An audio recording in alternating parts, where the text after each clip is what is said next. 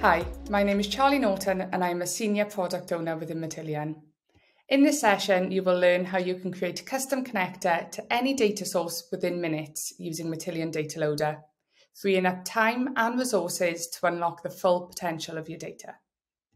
Today I'm going to talk about the need for data connectivity and show you a demonstration of universal connectivity with Matillion Data Loader custom connectors. I'll start by sharing some information around the challenges enterprises have today. With hundreds of data sources and an exploding number of SaaS applications, data integration vendors simply can't keep up with the pre-built out-of-box connectors. And in the wonderful world of RESTful APIs, with all the unique quirks, coding your own connector uses up too much time and resources.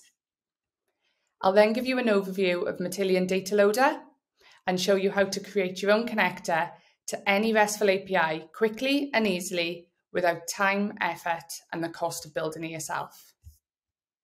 Let's talk about the challenge enterprises have. Data is more distributed than ever before.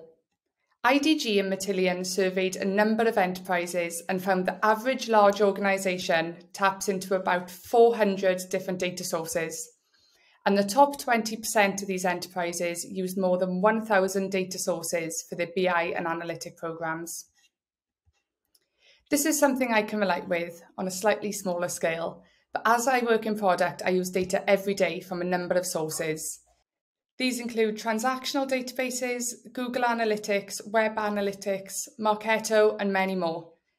Each data source gives me different data, of course, but the key to me getting my job done well is integrating this data together and analysing it to get key insights about our products and how customers use them. I, along with many others, depend on good, accurate and timely data to make sure we develop the best product for our customers. In addition, the use of SaaS applications is exploding. SaaS apps are being adopted in record numbers. According to recent SaaS stats and trends, companies with more than 1,000 employees are now using an average of 177 SaaS applications, and is projected that by the year 2025, 85% of the software being used will be SaaS. The challenge is that enterprises want to ingest all their data from the SaaS applications and integrate it with the data they already have in the data warehouses and lakes. Once they load the SaaS data, they then want to run analytics on everything to get deeper insights into their business and their customers. The benefits of SaaS applications are pretty clear. They offer organisations a variety of choice and customisation to find an app that best suits their specific needs. But this variety of choice comes at a pretty high price for the data teams, and particularly those who work on data integration. In the MarTech space alone, there are more than 9,932 SaaS applications in the market today. But the average data integration vendor has only 125 pre-built connectors. I think that's a pretty poor ratio. Never mind taking into account all the other categories within SaaS applications. So what does it take to build a new connector? It takes a lot of time, effort, and resources. Some recent articles documented what it takes to build a new connector. They found that on average, it takes 4 to 6 weeks to research, design, develop, and test a new connector. Then once it's built, you still have to spend time maintaining, on average 1 week every quarter. Why? Because data structures and tables inside these SaaS apps change. And for every change they make, you have to update your connector code. So that's quite a lot of time and effort, especially if you want to create connectors to each of those 9,932 MarTech apps out there. I know that's not something I would want to do. So we've talked a lot about the problems, but what's the solution? Is universal connectivity with Matillion Data Loader. Universal connectivity gives you the capability to quickly and easily create a connector to any RESTful API without writing any code. It saves time, effort and money, and it unlocks new data sources and empowers you to take advantage of the SaaS application potential. With Matillion Data Loader, you can create a new connector and load data so you can leverage all of your data unleash its value, and dramatically accelerate your analytics. So we've discussed the clear need for the service and the benefits that come with it. Now let's take a look at how it works. Before you dive in, take a moment and think about your own data outcome and how that relates with the structure, and please familiarise yourself with the API docs, as this will vary on every API, and as there's no set standards, although you may have mastered one, you cannot prepare for the quirks that will come with another. Once you have all your requirements and you're comfortable with the documentation, you're ready to begin. You will need a request, and dependent on the API docs, you may need to provide an authentication method, parameters, or a paging strategy. While configuring your connector, please use the Response tab. This will allow you to ensure the changes you make along the way are valid and how you expect them.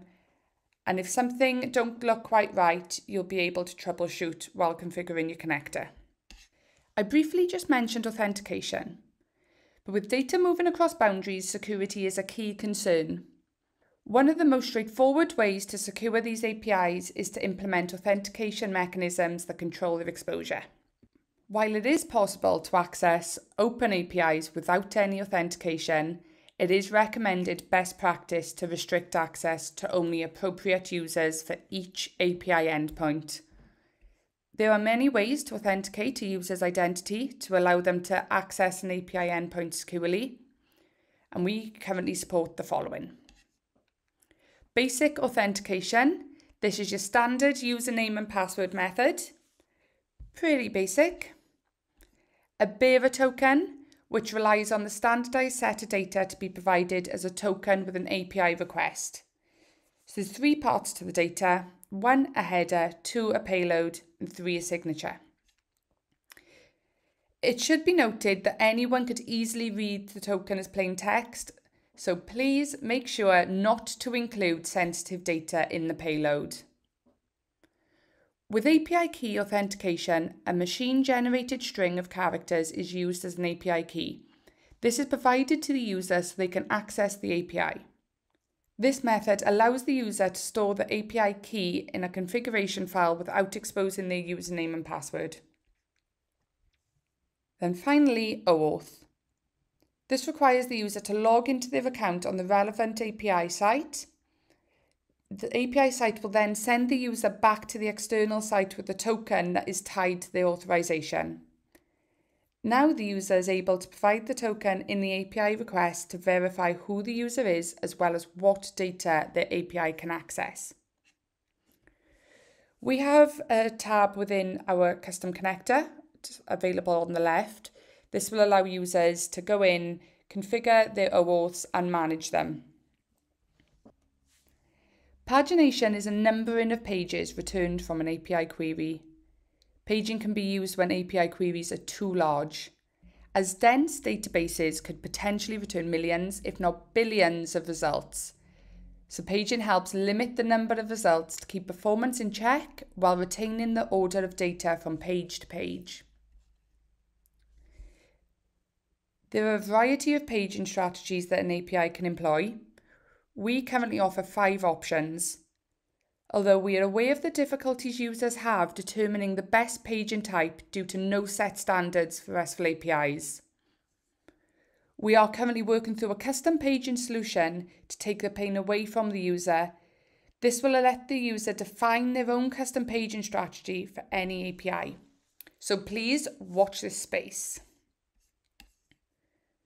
So once you've configured your custom connector, you can then use it to build a data pipeline directly from your source to your desired destination. With Matillion Data Loader, this is an easy process through our intuitive SaaS-based user interface. 3 simple steps. First, select and configure your endpoints. Then select your destination. And finally, set the frequency of your batch data loading job. The Behavior tab is located within Matillion Data Loader. This is where you can select what data you want from the configured endpoint to pull through to your pipeline. This can allow one endpoint to be used in a variety of ways. For example, the MailChimp campaigns endpoint pulls quite a lot of data, and depending on the use case, not all may be valid. The Behavior tab allows you to make sure the data you pull through your pipeline is valid to your need and will allow you to focus easily on the data in hand. So if I wanted to focus purely on the emails sent within my campaigns, I can refine that here. Dynamic parameters are a new MDL feature that allow for incremental batch pipelines to be created based on custom connector.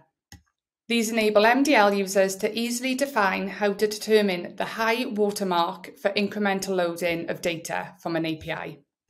Here you can see a high-level architecture diagram. On the left are your data sources, like MailChimp, Zendesk, Spotify. And you can create a custom connector to one of these applications and use that connector to extract data and load it into your cloud data platform.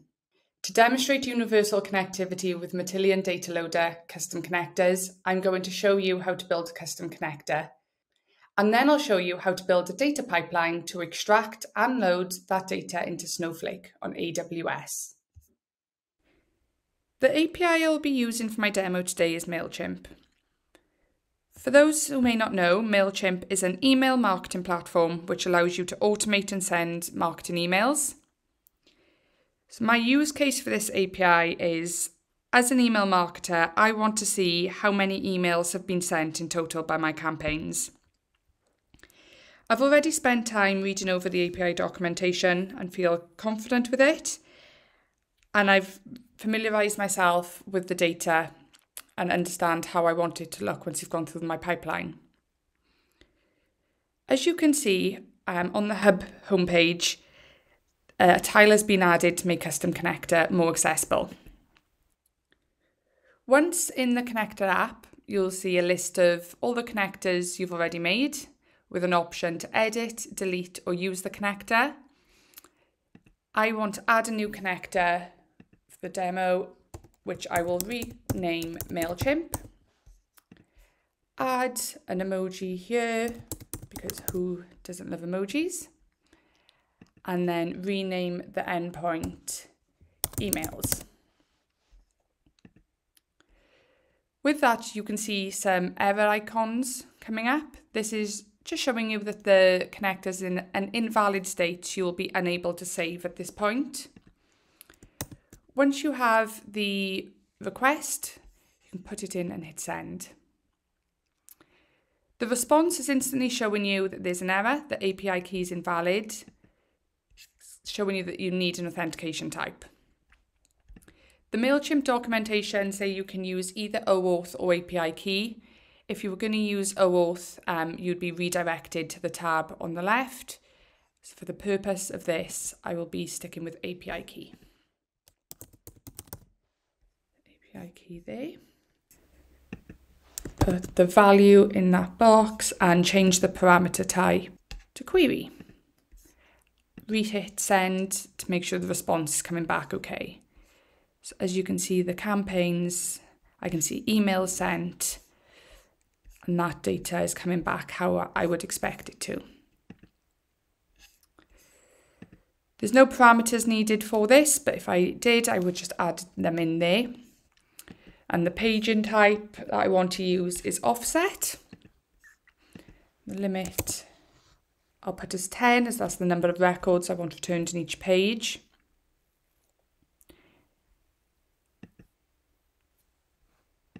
And the record count total items. Once I'm happy and there's no errors left on the screen, I'm now able to save.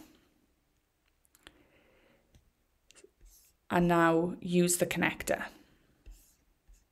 When you select use connector, you're presented with two options of how you want to continue. The first one will be export. This will allow you to export the JSON, and you can use it on Matillion's community or Matillion's ETL tool. The second being add a pipeline. This will continue your journey on the SaaS platform and redirect you to Matillion Data Loader.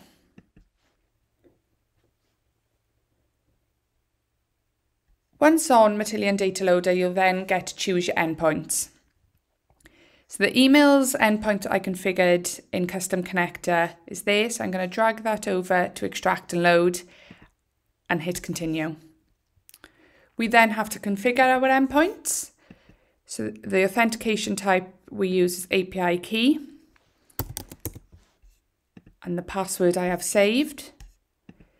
The behavior tab will allow you to deselect or select the fields that you want to include in your pipeline. So the focus for me today is the emails sent within my campaigns. So looking at the links, I don't need anything there. And I will open the campaigns where you can see there's quite a lot of data within this API. And I don't want to pull this all through as a lot of it won't add value to my requirements. So I'm just going to go through and deselect all the bits that I don't need. If anyone wanted to come in and use this endpoint after me, then they could include anything they wanted. It's not removing it from the endpoint. I'm just removing it from the pipeline that I'm going to build. So as you can see, I've left the emails sent and the campaign selected, as these are the two pieces of information that I need today. There's no parameters to configure as I didn't add any in the connector config. And then the keys here are what makes what is the unique identifier. So I'm going to look for the campaign ID and continue. You choose your destination. So we're going to continue with Snowflake and configure the destination here. So select your warehouse, your target database, the schema, and your staging location. And add a table prefix to allow you to find the data. So I will use Charlie MailChimp.